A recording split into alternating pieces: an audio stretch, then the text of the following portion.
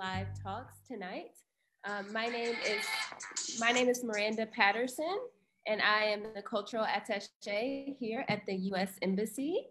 And I am excited to be here with Frau Brickner, who is a journalist with Der Standard here in Austria, as well as Professor Nikki Brown, who is a distinguished professor at the University of Kentucky, who is going to be talking to us this evening about African American and political engagement in the United States, and which, as we know, is a very hot topic right now, not only in the United States, but also in Austria.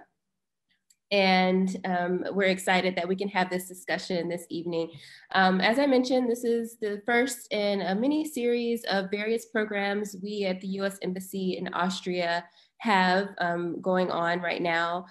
So on February 23rd, we will have another exciting conversation with another professor, and we will be talking about social movements and youth involvement, and we will be doing that in partnership with Muslim Youth Austria. So be sure to tune in for that. Please stay abreast on everything we have going on by following us on our various social media accounts. USEMB Vienna is our main Instagram account, as well as Facebook, and you can find it all there.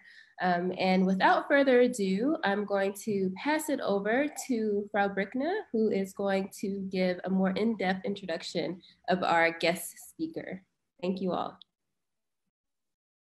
Thank you very much, Miranda. Yes, hello from my side.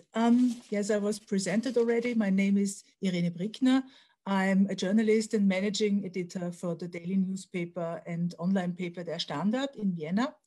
In my journalistic work, I mostly concentrate on matters of human rights, of asylum and equality. At the moment, I more concentrate on matters of the corona pandemic, but I think the journalists all over the world are in the same situation right now. To begin, I want to introduce Professor Nikki Brown.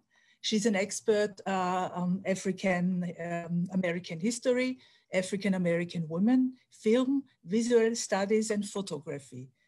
She has been teaching American and African American history since 1999. And her major themes are gender, race, identity, representation, and politics.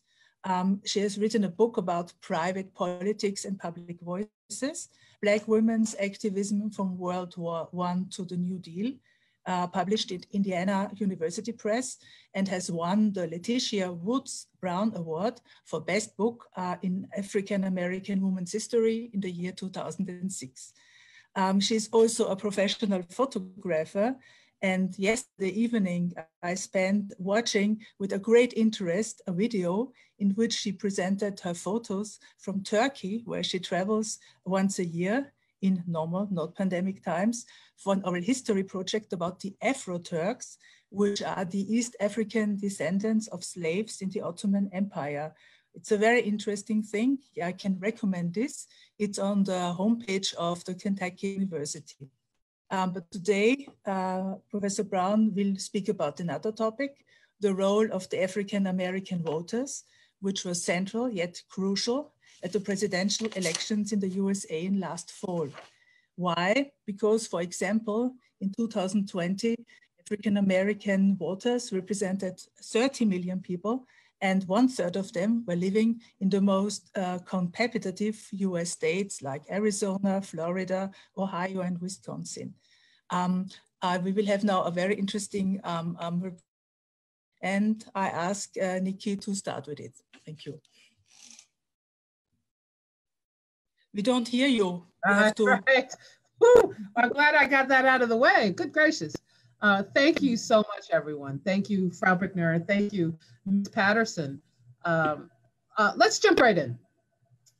And let's talk about the way African Americans, the perception of African American voting throughout the 20th century.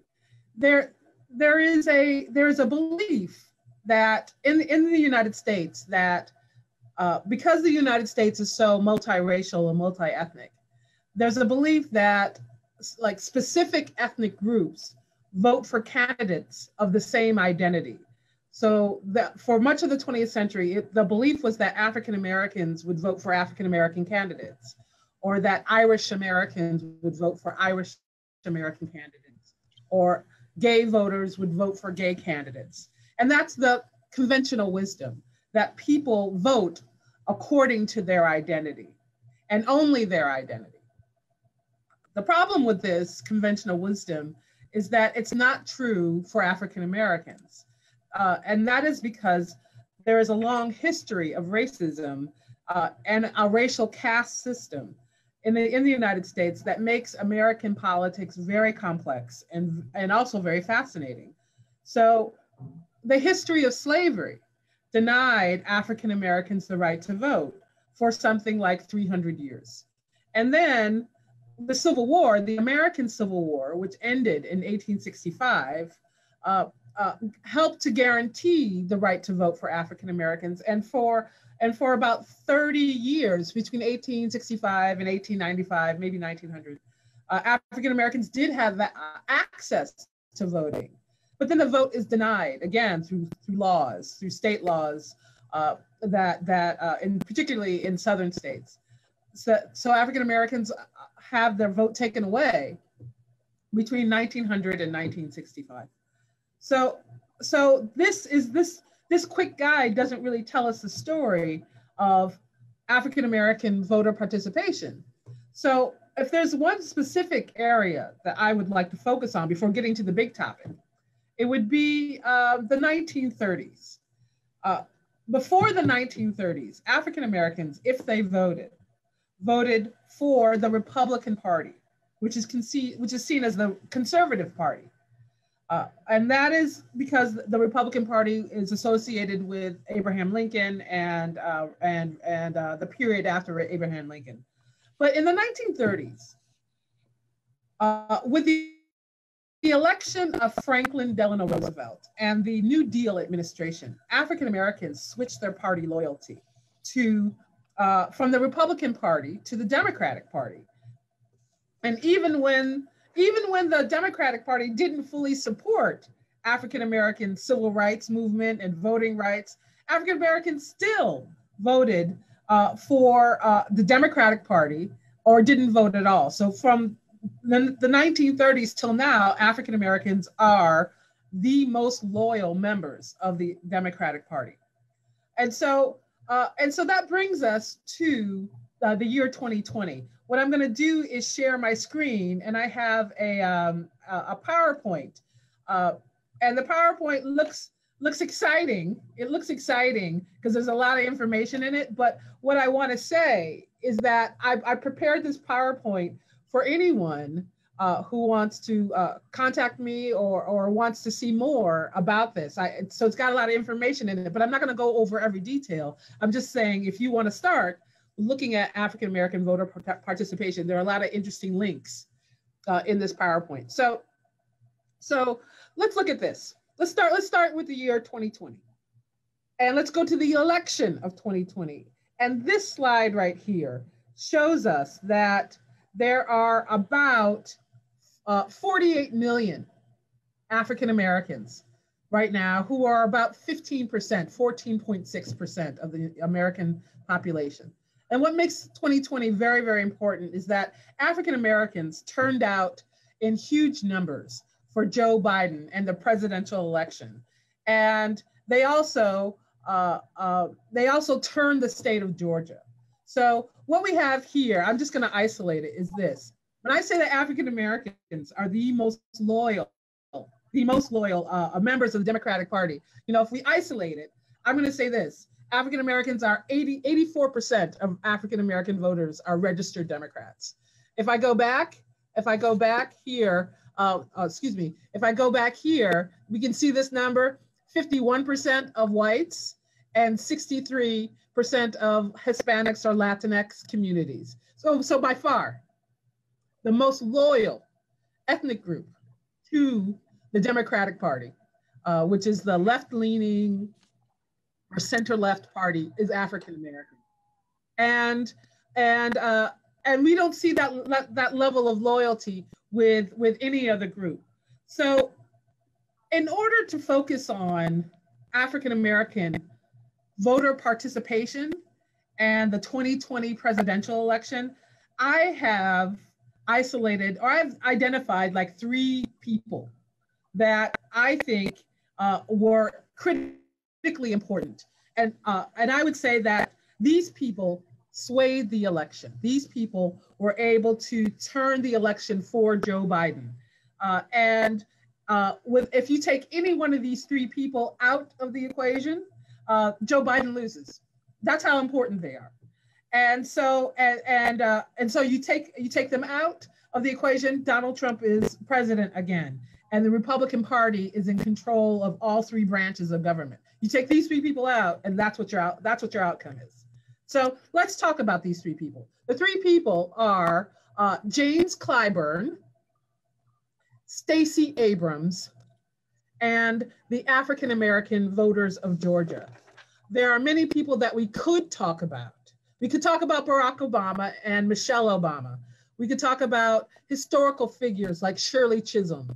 We could talk about huge donors like Oprah Winfrey, or long-term members, civil rights activists like Jesse Jackson and Fannie Lou Hamer, or the first Black woman senator, Carol Moseley Brown.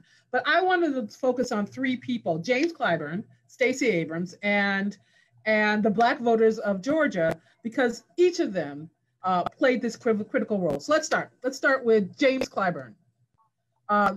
If we think back a year ago, 2020, right now, remember Joe Biden was losing. He was losing the Democratic primary. There were 3 major primary elections in the United States a year ago. And the primary election is basically that the opposing party holds all these different elections to see who is the most popular candidate. And each state has a primary, and the person who wins the most elections becomes the candidate that's going to oppose the incumbent. So the incumbent is Donald Trump. And there are all these different candidates that were running at that time to try to be the next president, to try to be the Democratic candidate and unseat Donald Trump. Joe Biden was losing. That's the most important point. Last year, he lost something called the Iowa caucuses. He came in 4th in the Iowa caucuses. He came in 5th in the New Hampshire primary. He came in 2nd, a distant 2nd, to Bernie Sanders in the Nevada caucuses. Joe Biden's campaign was in bad shape. People just didn't think that Joe Biden was going to win. And so the next big state after the Nevada caucuses is South Carolina. And the most popular politician in South Carolina is James Clyburn. Lindsey Graham is from South Carolina. There are other folks from South Carolina. The most important one is James Clyburn. James Clyburn is what I think he is a longtime running senator from South Carolina. He's serving his 15th term. He is 80 years old. He's been in Congress since 1993. He is a former civil rights activist, and I'm happy to say, a former history major at South Carolina State University. And he is what we would call a kingmaker. So you can't get anywhere in South Carolina politics without getting James Clyburn's endorsement. So Joe Biden comes into South Carolina in February and asks for James Clyburn's endorsement, and James Clyburn gives it and has this quote. He says, James Clyburn says, I gave Joe Biden my endorsement because it isn't about me. It ain't about me. It's about my children. It's about my grandchildren and all others who are similarly situated. It's all about the future. And Joe Biden, and then what happens is that Joe Biden wins South Carolina handily. And in fact, he wins it so big that he calls James Clyburn a week later and says, I would never be in this position if you had not given me your endorsement. The next week, after the South Carolina primary, in which Joe Biden wins big, We call that, the next week is called Super Tuesday, in which 16 states vote for their Democratic candidate. And Joe Biden won 9 of those 16 states. And he is able to break free from the pack and become the Democratic candidate. He would not have been able to do that without the support of James Clyburn. Had he lost South Carolina, Joe Biden, he would have lost the presidential race. But there's a second person. I'm moving on because I have a few minutes left. The second person who is pivotal is Stacey Abrams. Stacey Abrams is associated with voter suppression or efforts to overcome and reverse voter suppression. She is a lawyer. She is a politician, a state representative. She's a voting rights activist. She is one of 5 children. Her parents are ministers. She graduated from Spelman College, which is a historically Black university or college in Georgia. But she also graduated with a degree in public affairs from the University of Texas and Yale Law School. For 6 years, she was a state representative in Georgia. She ran for governor of Georgia in 2018 and lost by a very narrow margin of about 64,000 votes. What she pointed out in her speech, she said that something like 1.5 million people in Georgia had their vote taken away. So she's saying that she could have won, she may have won, had Black people not had their vote taken away in Georgia. And so she sets out to stop the suppression of the vote. In the United States, because it's such a complex country and with complex racial identities, it's actually, you can take an ethnic group's right to vote away as long as you don't use that particular phrase anymore. So we call that voter suppression. You can lose your right to vote if you move out of state, if you move or you die and the voting rolls are purged. The right to vote or voter suppression happens when the place to vote, the polling place is moved and you don't tell people. In Texas, another way that the right to vote is suppressed is by changing the laws for acceptable ID. In Texas, you can register to vote using your hunting license, but you cannot register to vote using your college ID.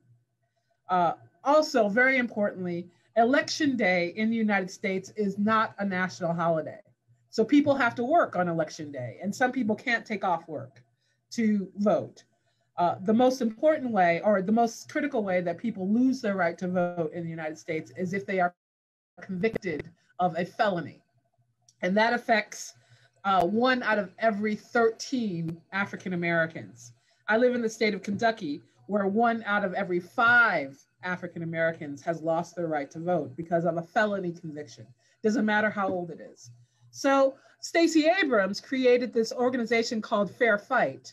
And Fair Fight said that they're going to try to get millions of people registered to vote. And she did.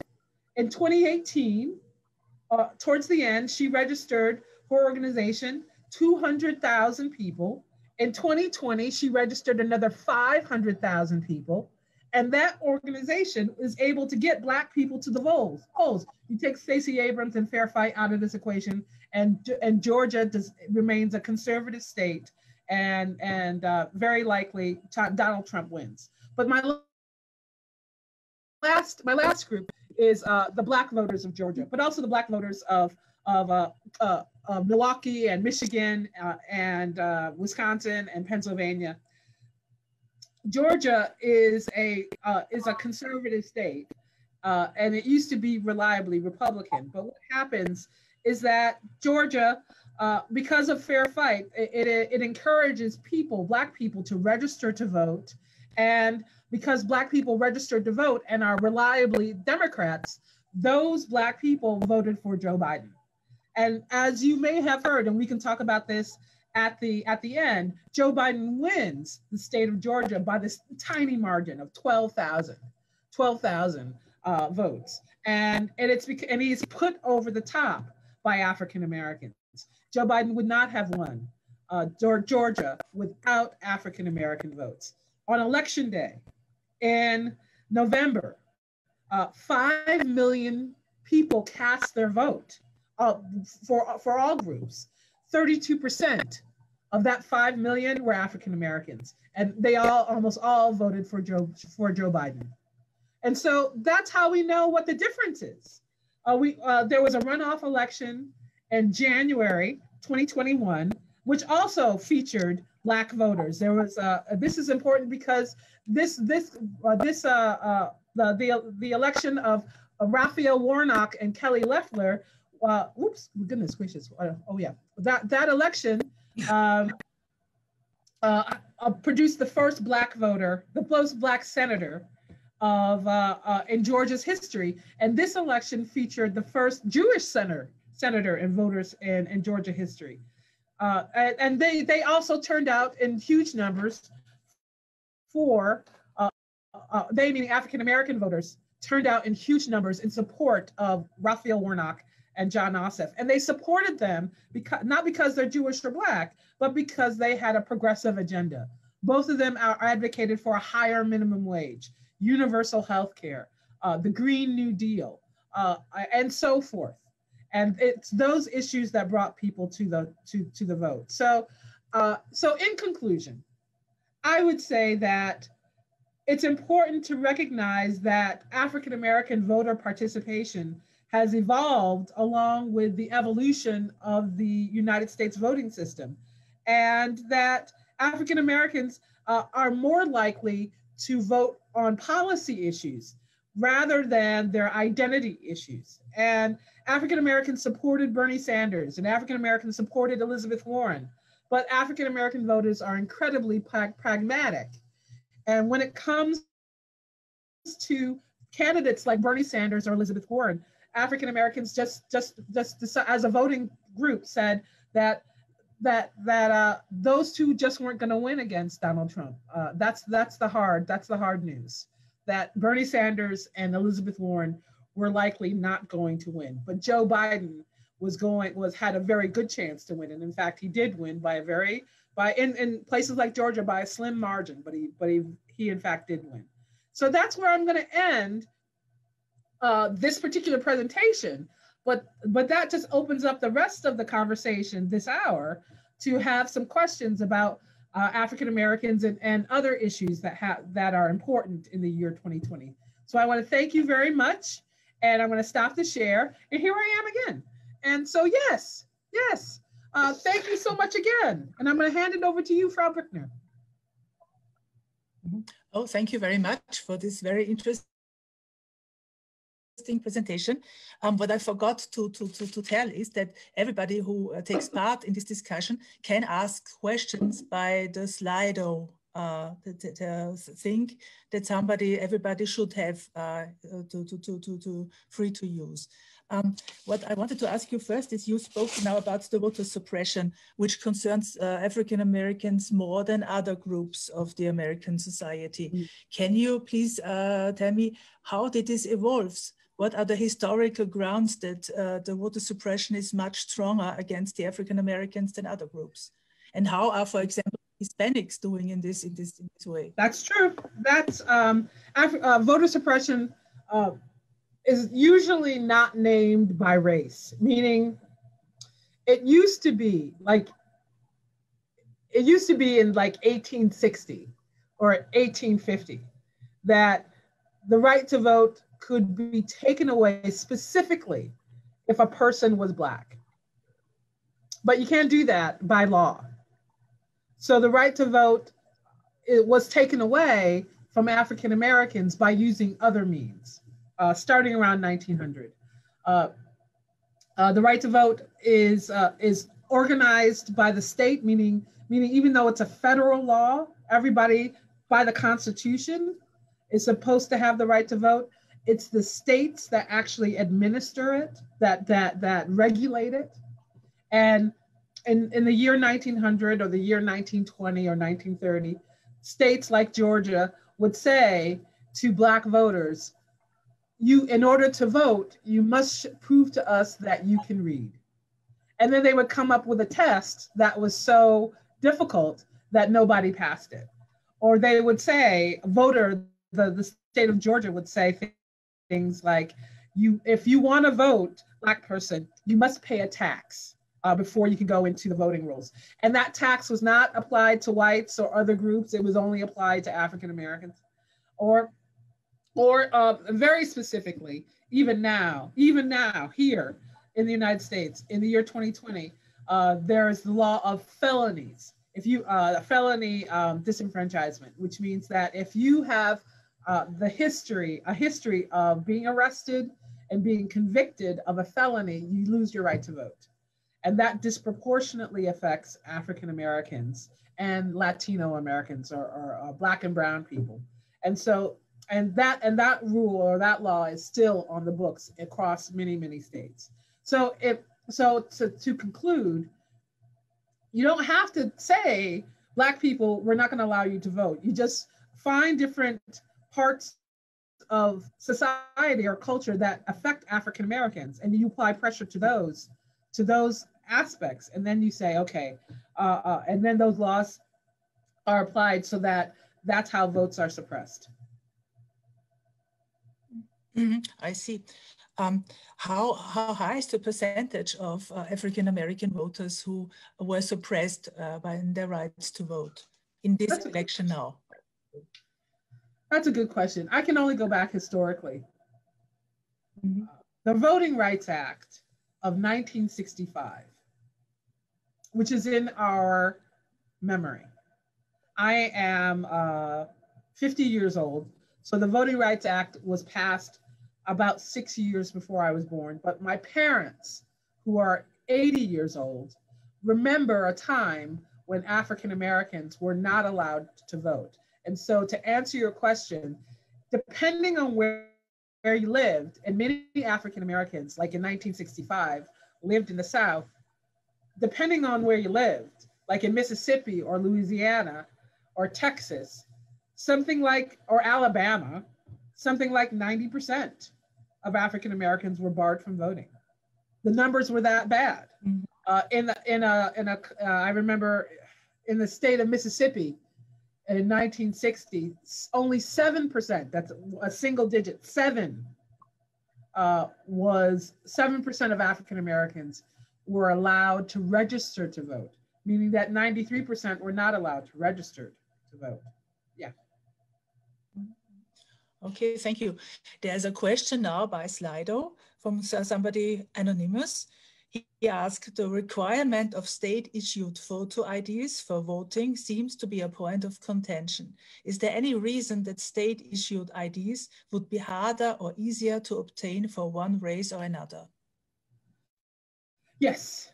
And some states, like I said, some states don't allow some forms of ID, like in Texas, I said, that's an example. In Texas, you can use your gun permit, which I think is a photographic, your gun license, but you can't use your college ID, which also is a photo ID. In many states where the United States doesn't have a national ID system. And across the United States, people usually use their driver's licenses. But in many states, African Americans usually don't have driver's licenses, but they use public transportation. And so the driver's license is the most common form, but many people who rely on public transportation, African Americans or working people, don't have driver's licenses. And so that's a way to keep people from voting as well. I see. Yes. Okay, there's another question from Joseph. He asks, is there a chance that voter suppression will become even more fierce as demographics are changing in a way that disfavors Republicans and their voter base? Yes. There's a great article in the Washington Post that laid that out. I jumped right ahead to that because what the Republican Party is doing now is trying to suppress the vote by eliminating something that was critical in the 2020 election, and that is mail-in ballots. Because of the pandemic, people didn't want to stand outside and stand close to each other for hours waiting to vote. So many states made it easier for people to mail in their votes.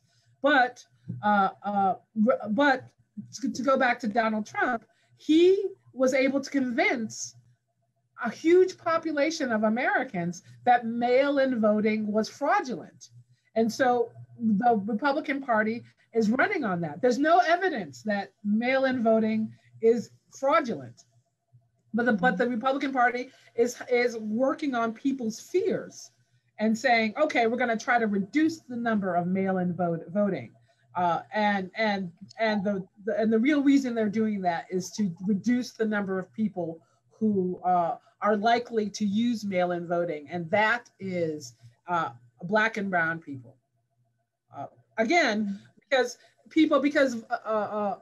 Election Day is not a national holiday. So if you're working on that day, if you are a service worker, if you drive for an Uber, if you work in a cafeteria, if you're a janitor, if you work in a hotel, you can't take that day off. But you can vote if you put your ballot, if you use a mail-in ballot. But the Republican Party is thinking about different ways to reduce or eliminate mail-in ballots as well, and saying you can only vote if you vote in person. Mm-hmm. Mm-hmm. We had discussions about mail-in ballot in Austria too, because the Freedom Party said this is something unfair, and yes, there's a ways to corrupt this way to vote. But what is really astonishing in the United States, in my opinion, is that the voters of Donald Trump really believe that the vote was taken away. Do you have any theory why this is such a strong impression, why Trump was able to convince so many people about that? That is such a great question. And we're trying to figure this out now. Why is it that people believe that lie? Mm-hmm. Mm-hmm.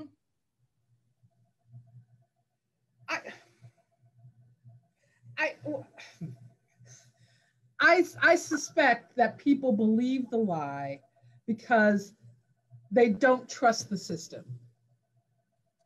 There is a really strong there's a really big part of America right now that, and let's be very specific and very clear, nearly all of Donald Trump supporters are white Americans, and a huge percentage are white men. And there's a real fear and anxiety among white people that the United States is changing, and it's changing very quickly. And there's a fear of the government. There's a historical mistrust of the government. And so many Americans look at something like mail-in voting, and they say, well, that's just the government behaving in a mistrustful or distrustful way. Or they look at, or when Donald Trump, who says that he's one of them, he says that he's part of the working class or the populists. He's not, by the way. I mean, he's not. But he says that he supports working class and white Americans, and he says that the vote was stolen from them, and they already are mistrustful, and they already think that the system has sold them out, and they think that other people are getting ahead and are taking are taking something away from them. And so that, I think the combination of those factors of mistrust for the government, anger that other people are getting, or the perception that other people are getting ahead, and feeling left behind. Yeah, those things have contributed, have worked together to make it so that people think that Donald Trump was really elected, despite all evidence. This is one of those things, I know it's a long answer, this is one of the things that you can't convince people with evidence. You can't. You can show them the evidence and they're like, no, no, no, no, no, can't hear it. So we have to find other ways to convince people of the truth. But isn't it a fact that the American society is changing, that the white hegemony is ending, will end in, let's say, in the next centuries? Sure, racially, I forget what the numbers are, but the numbers meaning, someone say by the year 2050, which is only 30 years away. Yeah. By the year 2050, the United States will be a country that is mostly people of color, mostly Latino, or there will be a majority of people who are Latino and African American and Asian American and Native American. So that's definitely in the mix, absolutely. And that there is a person serving in Congress now who got to, her name is Marjorie Taylor Greene. She is a conspiracy theorist. And one of the ways that she has gotten into Congress is by also scaring white people and saying to them that America is changing too fast, that there are too many people of color, and America, and in 30 years, you won't be able to recognize America. So yeah, that is a fear. But, you know, as we say in the historical game, you know, thoughts and feelings are not facts. You know, you can feel like somebody is taking your job, but what do the facts say? Or you can perceive that somebody's getting ahead of you, but what do the facts say? The facts say something different. And that's part of this. That's part of the work that people are trying to do, trying to convince people that nobody's getting ahead, or nobody's jumping ahead of other people in this line. Yes, yeah. Okay, Joseph, who asked the question, the last question I was reading, asked another question. Just what the name of the Washington Post article is that you mentioned about the Republicans and the voter suppression. Okay, I'm gonna have to go to my internet and look that up. So if you want to ask another question as I look that up, because I'll put that in the chat, if that's okay. Let's see. I'm gonna see if I can find it. Okay, so Yes. Just ask you another question while you're looking. Okay, there's another question. Are people trying to fight against gerrymandering? Yes, they are. Yeah, it is. It is. Gerrymandering is something that is also it goes back quite a long time. It goes back since before I was born. If people don't know what gerrymandering is, let me turn this off. But people don't know what maybe you. Yeah. Gerrymandering is a little bit of magic. It's a little bit of political magic. So, and what gerrymandering does is uses magic, political magic, to take an area that is predominantly Black and divide it up in a way so that the Black voters or the Black residents of that area have less power and the white voters have more power. Very specifically, it's a very good question, but this is how it works. Let's say that you are living, let's use an Austria example. Let's say that you in Austria live in Vienna. And let's say that, I'm just gonna pick a number. Let's say that there are 100 Black people living in Vienna. Like the population of Vienna is 100 and all of them are Black. But in the suburbs of Vienna, the outskirts of Vienna, let's say that there are 4 suburbs of Vienna, and each of those suburbs has 25 white people. So you have 25 in the north, 25 in the east, 25 in the south, 25 in the west. if you were to take the total population of Vienna, which is 100 Black people, in theory, 100 Black people, there should be a Black representative for Vienna, a Black, but what gerrymandering does is says it uses the magic, it draws the political map so that the representative of Vienna is not that one Black person, but it's one white person, because in theory, there are 100 white people who are living on the outskirts of Vienna. So Vienna gets a white representative instead of a Black representative, even though there's not a white person living in Vienna. Does that make sense? Mm-hmm. Yes, that's how gerrymandering works. Yeah. Yes? Okay. Yes, that's how gerrymandering works. So the idea, again, so the big idea is this. The big idea is this. You have a city or a region that has a lot of Black people, but you don't assign representatives based on that population. You just assign representatives based on the region that has a lot of white people. And it's completely legal. And it's based on voting patterns. And that's why it's magic. That's why it's hard, it's one of those things that if you know how to do it, if you know how to redraw the political map, you can make that happen. But if you don't, but if you don't know how to do that stuff, it's very, very frustrating. So yes, so the Republicans are able to stay in power because they use gerrymandering. Well, both sides use gerrymandering, but the Republicans are using it more now. Yes, what's another question? I'm gonna see if I can find that article in the Washington Post. Yes.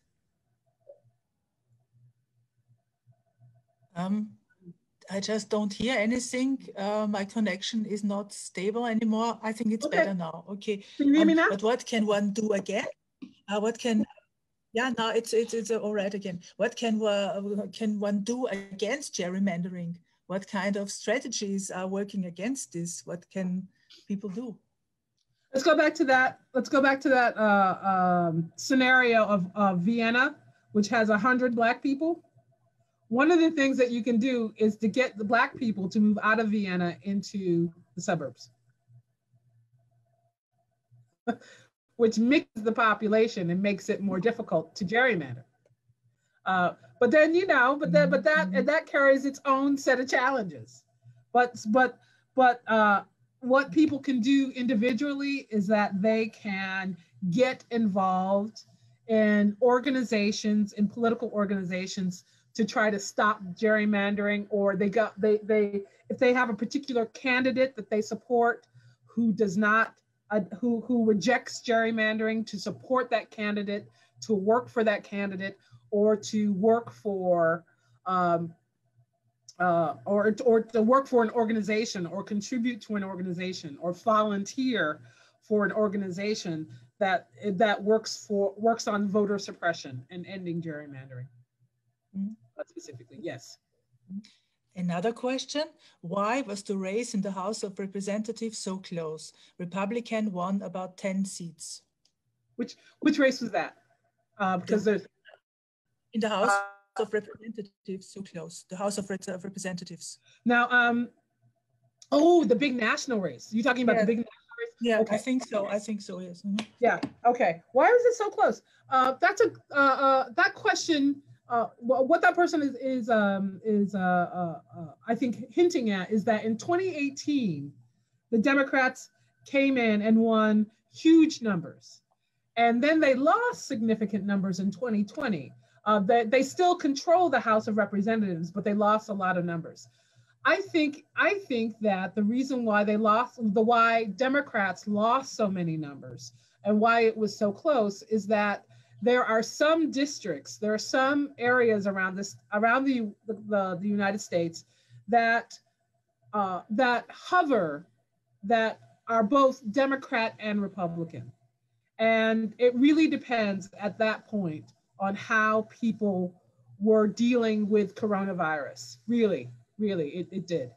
If you supported Donald Trump and you believed, and you were a small business owner, and you thought that all of the lockdowns and the quarantines were hurting your business, you were likely to vote against the Democratic representative. You were likely to try to increase support for the Republicans. However, if you were a person who could work at home, and you were a loyal Democrat, and you were wearing your mask and so forth, we were talking about that earlier, you were more likely to vote for a Democratic candidate. But what happened is that the level of frustration that people had with Democrats, and even though it was Donald Trump and his administration that was running the coronavirus, running it, meaning even though they were supposed to be taking care of it, a lot of people vented their anger at their local Democratic governors and representatives. And that's how the House of Representatives became so close. Also specifically, what's a specific example? Michigan. The governor of Michigan is Gretchen Whitmer. She's a loyal Democrat. And she was the one who issued a great many lockdown orders. But Michigan is also heavily Republican, or at least has a large number of Republican voters. And those people got so angry at her as a Democrat that they voted against the Democratic candidates and voted for the Republican candidates. I see. You spoke about James Clyburn, Stacey Abrams, and the voters of Georgia as very pragmatic, that they voted for Joe Biden and not for Bernie Sanders. What I wanted to ask you now is, what do you think would be politics in favor of the African-American people in the USA? Well, what kind of pragmatism is it that, what should be done and what would really help African-American people? Or what I don't really understand is if the Black communities are heterogeneous in a way that there is not one single thing that can help all the people, but they have to do very different things to make it better. Mm-hmm. The most pragmatic thing that affects African-American voters right now is income and income inequality. Mm-hmm. And when I say that, the primary candidate that people go to who speaks entirely about income inequality is Bernie Sanders. You would think that African Americans would support Bernie Sanders, and there was a growing number of African Americans who did support Bernie Sanders. They were younger, they were independent voters. But Bernie Sanders wasn't going to win. I mean, yeah, we can talk about why, but he wasn't going to win. Why? And why wasn't he going to win? Because white people are like, all right, because he was identified as a socialist, and in the United States, that's considered, that's one step above a communist. And Bernie Sanders may have gotten the Black vote, but he wasn't going to get enough white votes. Remember, Donald Trump got 74 million white people voting for him, mostly. Those people were not going to vote for Bernie Sanders. They just weren't. And my chosen candidate was Elizabeth Warren. I thought she would have been great. And by the way, she's a former Republican who got into, identified Republican from Oklahoma, got into politics and changed her party affiliation, and now is one of the most recognizable members of the Progressive Party. She wasn't going to win either. So African Americans looked at, well, who is going to win? And unfortunately, an older white male, Catholic white male, was much more likely to win than a white woman or a white Jewish man. He wasn't going to win. Bernie Sanders wasn't going to win. And apart from the things about income, what pragmatic things would be important to do? For many African Americans work at minimum wage jobs. And there's been a lot of discussion about this really in the last 4 or 5 years, really. But minimum wage right now, I think it's about $8 an hour. It's not $8, it's like $7.75. And if you do the math, if you work 40 hours a week and so may however many hours per month, working at $8 an hour, you are under the poverty level. Joe Biden and Bernie Sanders and Elizabeth Warren, they want to raise the minimum wage to $15 an hour. Joe Biden was able to do that. That's a pragmatic. That is something that people can understand. If you earn twice as much, you'll be able to get out of poverty. So income inequality, poverty, or poverty reduction is a huge part of pragmatic politics. African American interactions with the police, that needs to be addressed because the police in the United States have a great deal of power. The police have a great deal of power, and African Americans really want to talk about ways in which policing can be reformed so that people don't feel so anxious when they encounter the police, or and so forth. That's another pragmatic issue. Another pragmatic issue would be the environment. I know it's not climate change, and I know that sounds big, but many African Americans live in cities that might be underwater by the end of the century. Cities like Miami, cities like New Orleans, where I used to live, cities like Houston, Texas. And many African Americans are wondering, what are you going to do? What is the president? What is our political system going to do to reduce or stop this climate change? Very pragmatic issue, and I've left it out, and I'm sorry that I left it out, is how you're going to deal with coronavirus. One of the things that very specifically affects African Americans and people of color is the coronavirus. If you work in the service industry, again, if you work in the hotels, or you're a grocery worker, or you work for Uber, and you're African American, for a long, long time, you got nothing from the government. You got nothing. Nothing meaning no protection, no mandate to wear the mask, no money, and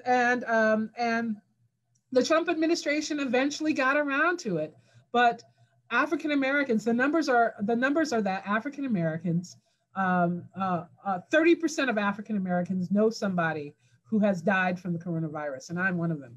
I know 5 people who died from it. Whereas about 10% of whites know someone who's died from it. And that accounts for why there's such a difference. African Americans want the government to do something because they know somebody who's died from it.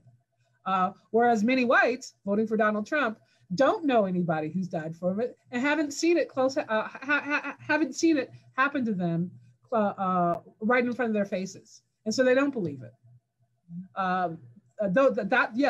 That's quite a pragmatic issue. And do you think that the steps that Joe Biden took about dealing with the coronavirus is going to improve the situation for the African Americans right now?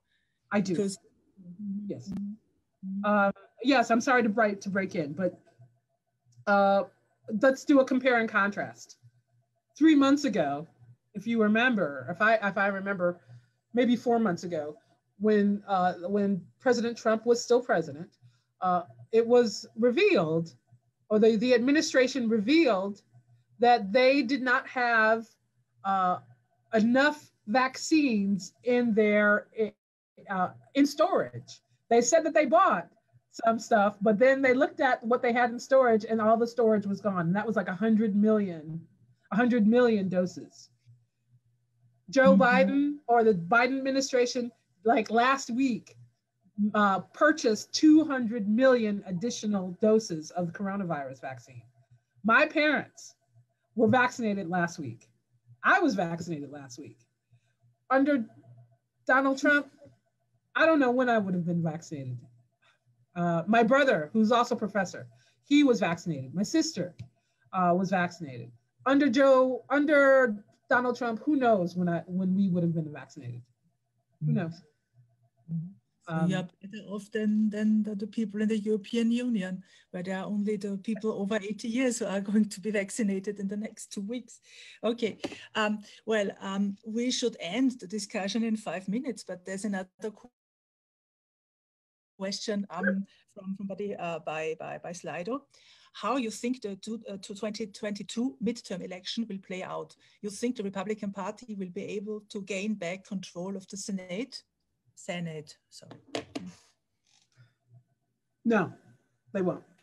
The gain control of the Senate, no. The next big round, well, I'm sorry, the next big round of elections I think are in 2024, but the person asked a good question. Well, don't we have an election in 2022? Let me see who is running in 2022. You know, the tricky thing about American politics is that most politicians get reelected. Like if you can get to that point, if you can get into the job, for most politicians, you're going to be able to keep that job. Like James Clyburn, who's been serving since 1993. But every so often, and Donald Trump proves this, every so often, something is thrown. There's a glitch in the system, or a monkey wrench, we call it, is thrown into the system. And people who once could rely on being re-elected, now think, oh my goodness, I might be unseated. And that's what we call a primary vote. A primary vote is, so many Republican politicians are afraid of being what we call primaried. And that means that they are conservative, but another person who's running is even more conservative. And their fear is that that super conservative Donald Trump voter is going to become the candidate and push people out and lose that election. So yes, that is likely, that is possible, but I believe that no. I believe that this election in 2020 really helped to shape things. I also wanted to say that, you know, that sigh of relief that you felt when Joe Biden was elected, and you think to yourself, you know, who can we thank for the election of Joe Biden? On behalf of African American voters, you're welcome. Mm-hmm. I think I remember that the relief here in Europe was very huge too when we heard about Joe Biden winning. So yeah, thank you to the African American voters. Okay, thank you very much. I think we're ending now, and this was very interesting. Thank you so much, Frau Brown and our Professor Brown and Frau Brickner for very engaging. Right back at you. Yes, the role of African American voters was tremendous in this past election, as has it been for many, many elections in the history of the United States. So thank you for giving us a little bit of historical background and sharing exactly how it all went down in November.